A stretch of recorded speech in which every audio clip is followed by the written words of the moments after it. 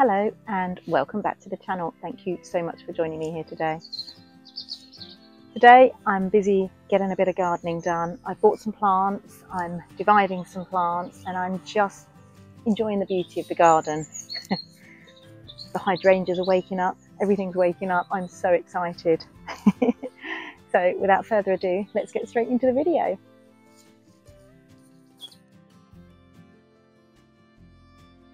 Just down here, I've got a primrose, and just to the left of it there, that's where the chickens have been having a bit of a dust bath. I'll just come around here. I'm going to zoom in a bit closer actually. So, can you see this primrose? There are literally loads of primroses there, and there's no other primroses anywhere in the garden. Right, so what I'm going to do, I'm going to dig up this primrose and divide it. I know it's in flower now, so it's not ideally the best time, but I'm going to do it anyway because I've got a bit of work to do here.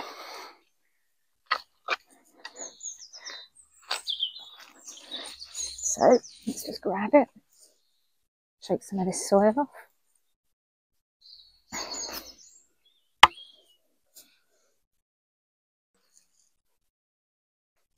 So if you can see it here, I'm going to start dividing it. There's worms everywhere. Here goes. I know I'm probably breaking all the rules, but you know me. Here we go. See? Now look at that. I don't know if you can see. Look, straight away. So I'm going to keep doing this, and then I'm going to spread these around the garden. I literally don't understand why there aren't any here. So it's quite an old house, and this is just, I think I broke that one. This is just the sort of plant that would be amazing. And another.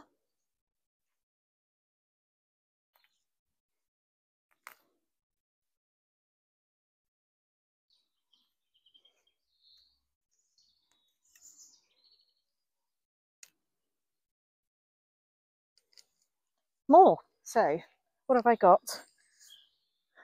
If you can see there now, I've literally got about 10 different plants from that one clump. So now I've got to find where I want them. So this is the spot just in front of the pond here. So yeah, we haven't done much with the pond, but we can start somewhere. Now first of all, it does have a lot of cow parsley, and so I think this is burdock. So I'm going to just dig a little bit up, and I'm just going to scatter some of these here.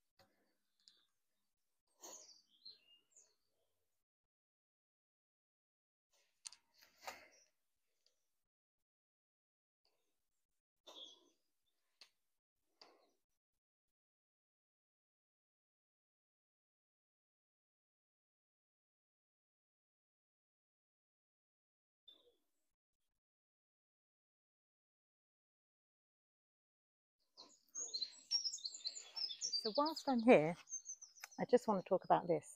This is our pear tree. Now, it's a very old pear tree, and the previous owner said that it never used to produce fruit for her. Well, the past 2 years since we've been here, it has produced an abundance of fruit. Don't know why. Anyway, one of the things we notice is that there's all these suckers that are coming out from the base. And I suspect it's because it was planted too deep many years ago. So we did clear these suckers and we mulched it, and I think that's helped. This year we haven't, but I've been using these in my cut flower arrangements. They look so good and they last ages. So I'm just gradually trimming it away and using it for cut flowers. So don't throw anything.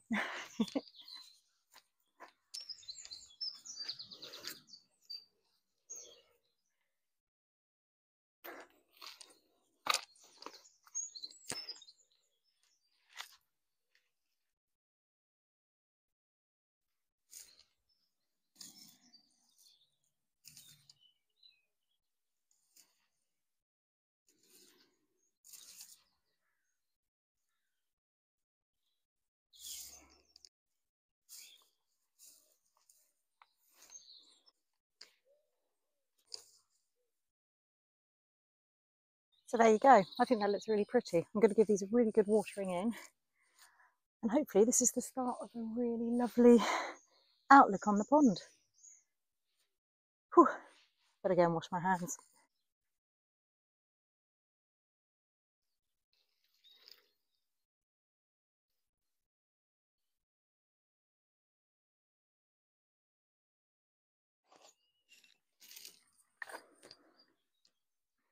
So I'm really excited to tell you about some plants I bought.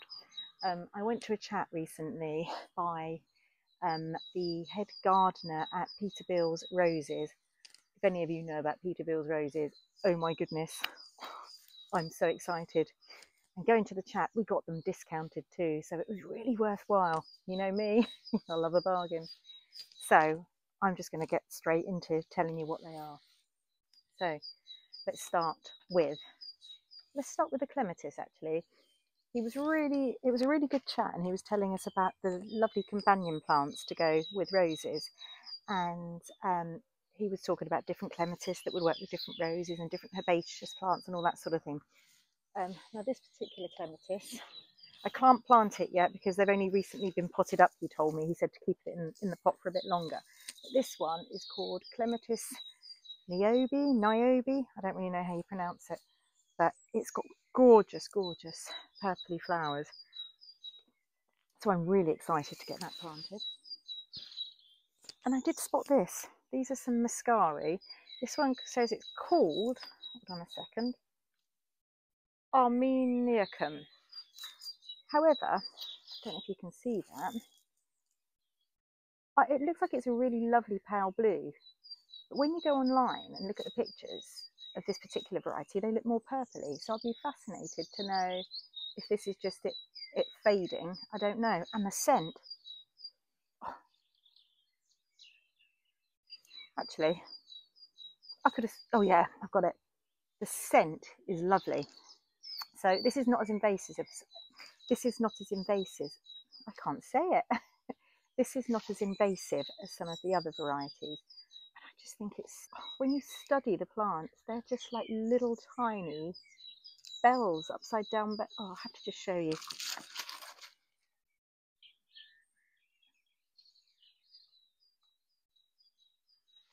So I'm in love with this. I can't wait to get this established in the garden. Now the roses I bought. So I've got this rose here called Open Arms. It's a pink variety. And I think it gets to about 2.5 meters. So it's quite a good sized shrub rose. So I'm really excited to plant that. I bought this one. I'm a bit of a sucker for names. Champagne Moment. So I think that's gorgeous. It just looks absolutely gorgeous. And the other one I bought is called Sandringham. So we're in Norfolk. Got to have a Sandringham, haven't we? And I think, is this the yellowy one? Oh, it's a pink one as well. So, and what was interesting is he told us how to plant them. And I didn't realise, but you need to bury the union here, and you actually have to bury the stems like this. So that's something I learnt as well. I think I would have gone in and planted it like this. So, but no, you need to bury the union and water it in well. So I'm really excited to get this planted. A couple of other little things I bought whilst I was there. He swore by these. They've got a funny name actually. He spelt it, and I think I'm going to do the same.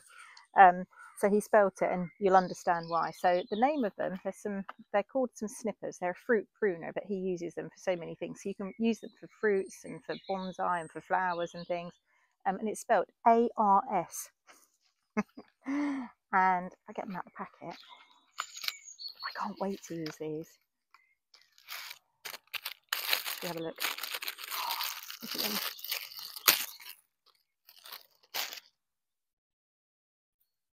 Undo all the packaging on top.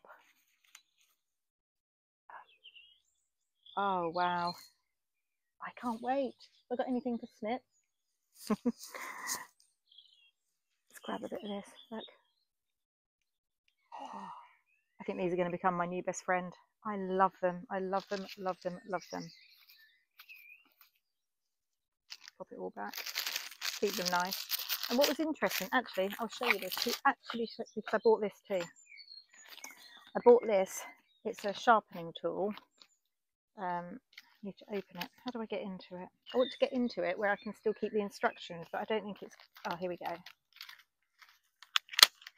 Got it. He was saying, like, you know, you can... I thought it twisted. Oh, yeah. You're saying you can just keep it in your pocket. Not that you really need to walk around with this in your hand. Anyway, so what he showed me... I can't get into it now.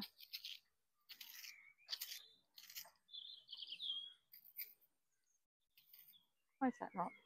Ah, I see. So, with your secateurs, he said there were two sides to it. You've got the beveled side and the straight side. And on this, so if you're sharpening the beveled side, you use the rounded side on this. And I think, I might be wrong, he was saying, just like that. And then he said, to do the flat side on the back, you use the flat side of this. Makes sense really, doesn't it?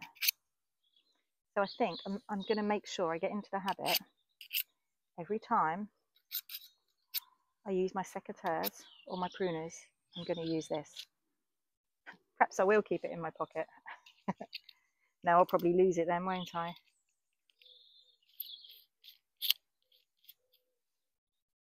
I'm really pleased with those. So, put these back in here for now.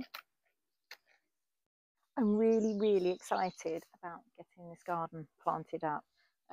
Now, I don't usually go out and buy plants like this, I have to say. I've been trying to do most of it on a budget. As you saw earlier in the video, the primroses, getting those for free.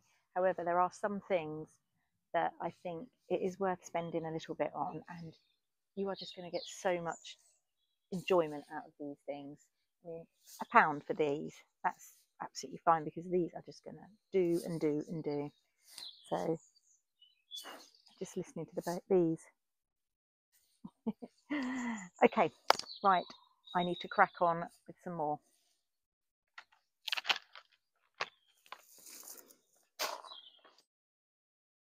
Right, so now we're going to be getting on with making a raised bed. I'm going to just chuck this cardboard on here and put some compost on. I've got some raspberries to go in here, and it's just so easy to do. As you can see over there, I've got some raspberries that they were some old raspberries that did last year, so I'm going to dig those up and put them in. So here I am starting off with my cardboard. And all you've got to do is lay it on the ground, make sure that you tuck in the edges and things.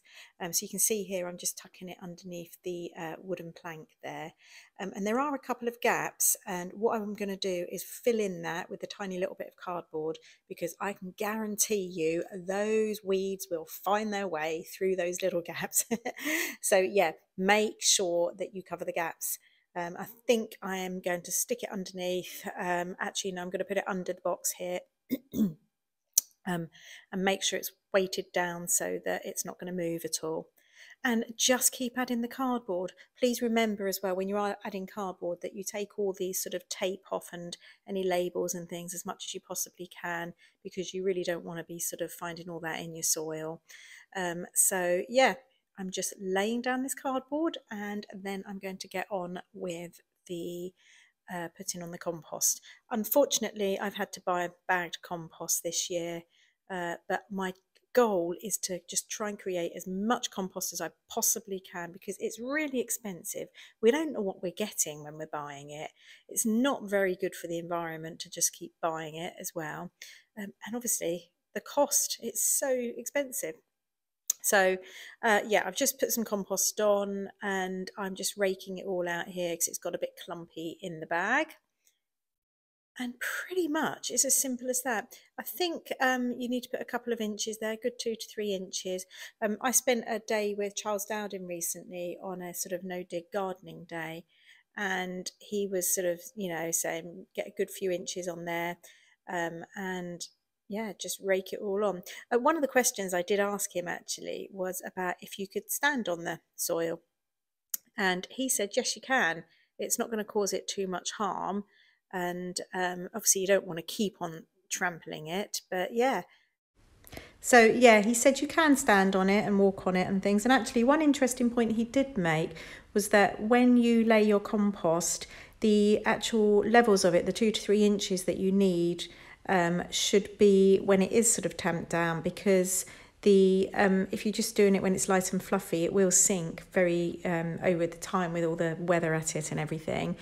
So yeah, just be mindful that it is sort of, I don't know what the word, sort of compressed down a little bit, just so you know you've got a good amount of compost on there. But to be honest, whatever you can get on should be fine. So here I am doing my little dance on the on the soil. Right, I'm really pleased with that. Now to go and get the raspberries and get them planted.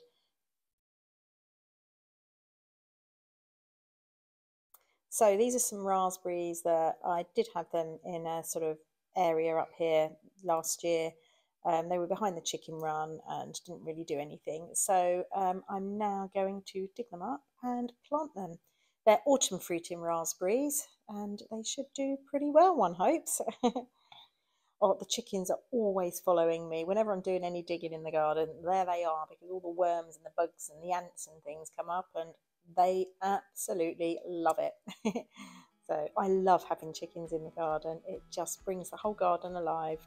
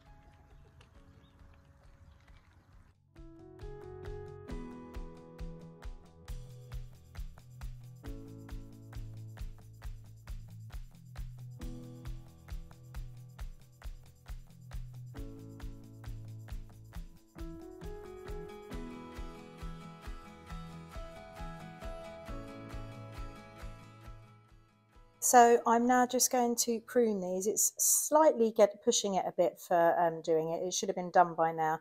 But with autumn fruiting raspberries, you always prune them down to almost above the ground, sort of 1 or 2 inches above. And because they fruit on fresh new growth. So I'm just going to prune all of these and job done.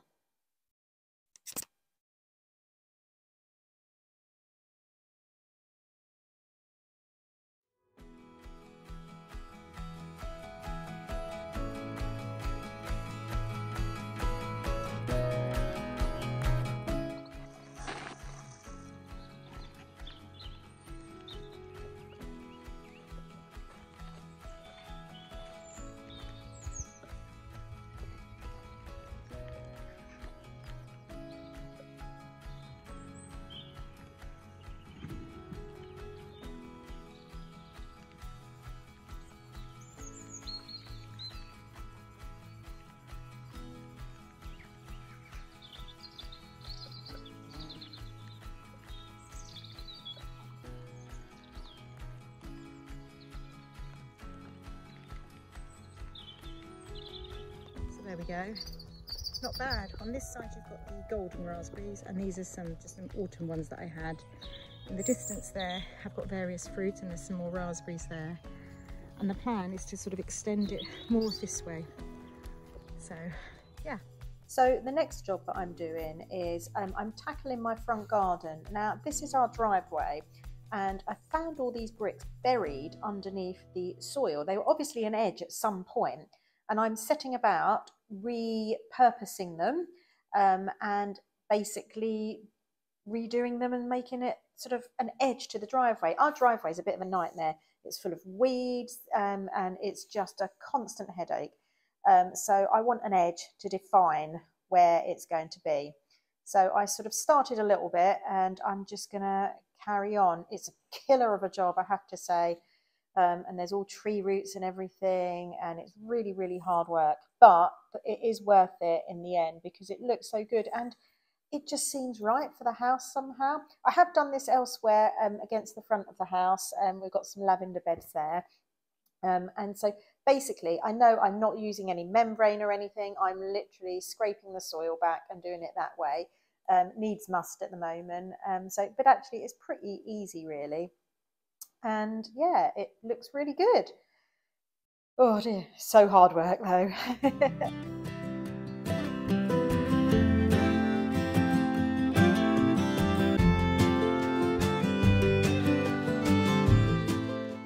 This section down here, I'm just trying to show you here, and this is where some of them are still stuck in the ground. I can't get them out because there's roots and things. So I've come out about a sort of foot or so from those.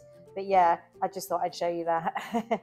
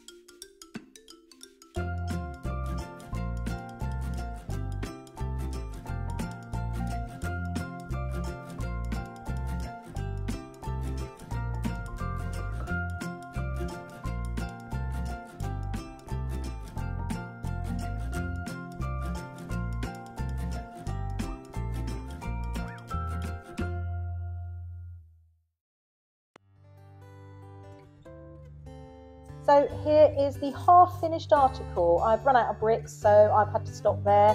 I'll have to dig up some more to continue it. But yeah, it looks good so far. I'm really pleased with it. Oh, so I finished off the day with a bonfire and a cup of tea, of course. And until next time, bye.